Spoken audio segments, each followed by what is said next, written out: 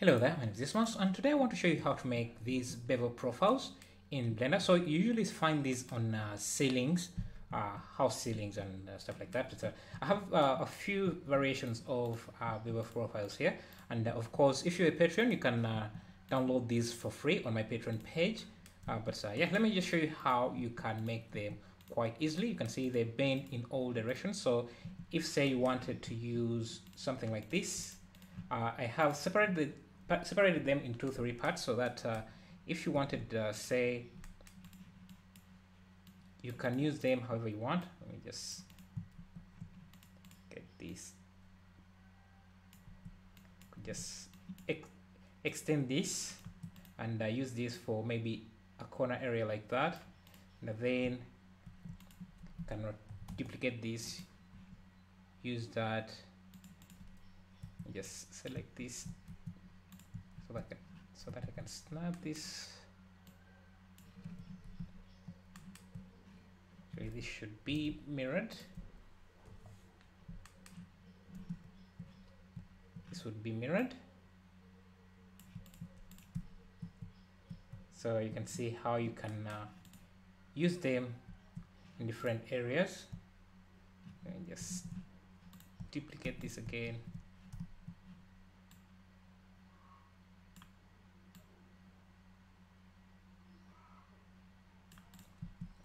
Yeah, you can see how you can easily use them in different areas. So if you're a patron, you can request, you will find the projects on the Patreon page so that you can download this. And for everyone else, let me just show you how you can easily make them. And yeah, so you can start with a curve object, Bezier. I'm just going to rotate it to face me. Make sure this is recording, and just change this. Go to edit mode, hit V, and change this to vector so that you have these easier to control points, and then extrude, design the profile however you want it. Just going to make something simple here because there are a lot of, if you search on Google you can find different bevel profiles that you can trace. I just want to add in some curves in different areas.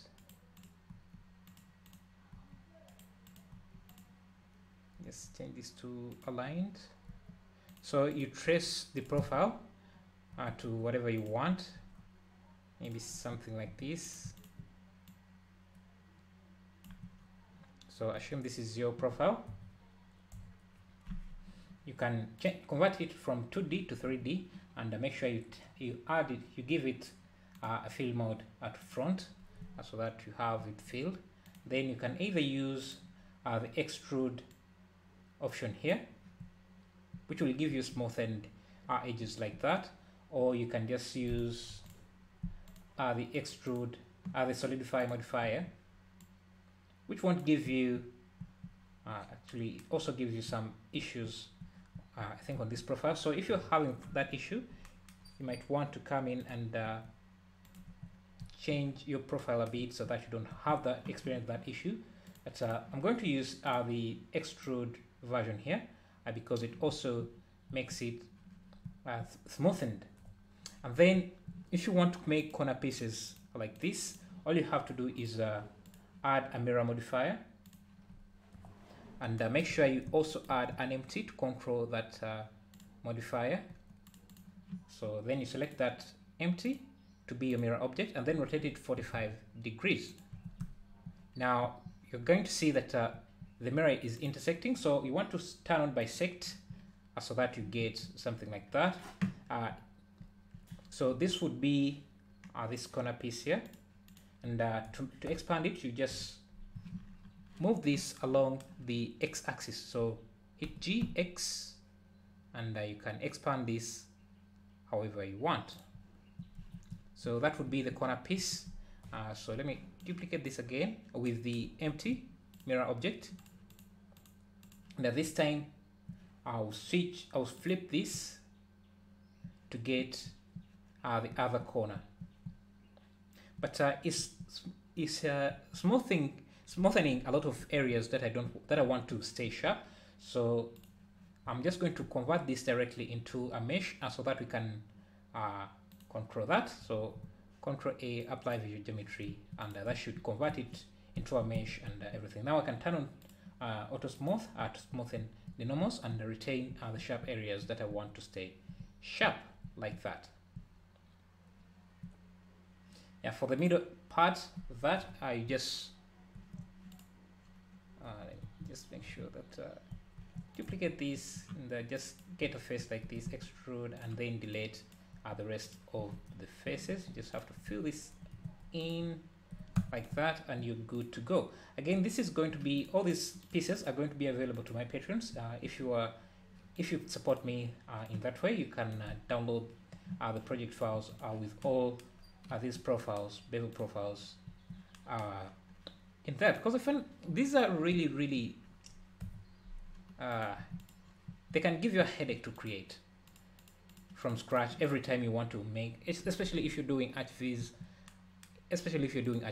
This can take you quite a lot of time to make. So if you have a project like this, a file like this, where you can just copy and paste them from one place to another, it can make your life quite easy.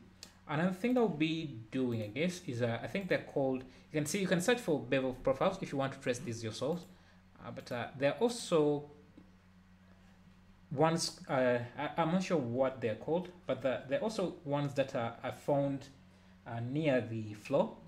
I think they're called sweeps. I don't know, sweep profiles, I think. And you can see there are quite a few variations, so you can go to Pinterest and search for sweep profiles, and I'll find a few of them and trace them directly with a curve modifier.